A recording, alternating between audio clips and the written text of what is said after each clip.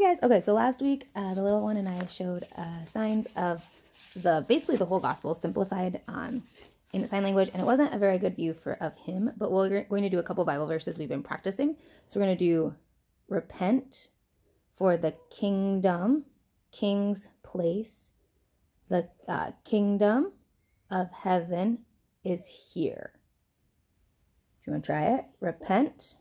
No, Dad. Okay, you're not going to try it now. That's okay. And then we did this one yesterday. Out of Egypt, I called my son. And I learned son as in Jesus as like the Lamb of God, the Son of Man. But son, I just learned this yesterday from a friend because I didn't remember. The son is boy and baby. So this be I called my son out of Egypt. This for the Pharaoh. I called my son. And then this one, I'm gonna see if I can remember it all. This one I didn't actually look up any signs for, and we didn't practice it before either. And behold, and I like take, grab, precious. So, and behold, please stop, son. Thank you. The star that they had seen when it rose went before, and I don't know until, maybe I do wait until it came. Yeah, it rose again. Do you remember? Rose again. He's saying that, but came to rest to our hands across the chest, rest over the place, the location where the child was, but we don't know what sign was.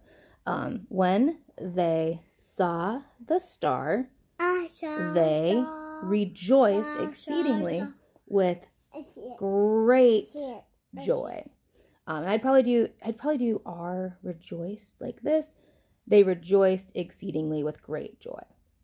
And I would just do exceedingly with great joy as like excited, emotion fingers, feeling excited. Or I think you could do excited with flat hands too. So yeah, and behold, like hold precious too, and behold the star that they had seen. You could do past. I don't actually know how to do past, present, but they had seen. Yeah, when it rose before them. Rose again. And until it came to rest over the place where the child was. You could say was born, maybe. When they saw the star, they rejoiced.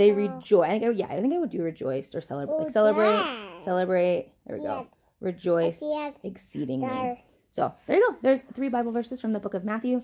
Matthew 1, 2, and 3. I think it would be out of Egypt was Matthew 2, and the last one was Matthew 3. And then actually, so the next one that I will do probably tomorrow is so grow. Like you can do new and grow.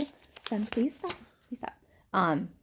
Bear fruit, like growing fruit, and the same with repentance. So the same one we did for repentance, you can do change or sorry with an R. I really like the change though.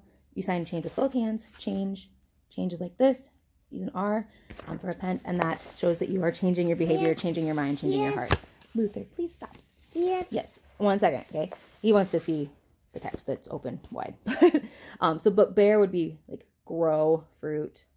So grow fruit. The same, and I would say same, or you could do match, maybe balanced with. I think I would do, I think the same. Oh man. I would do this, but that's probably not right. I think there's probably a better sign than this version of same. But grow fruit, the same with repentance. So there you go. There's 4 verses. Take care.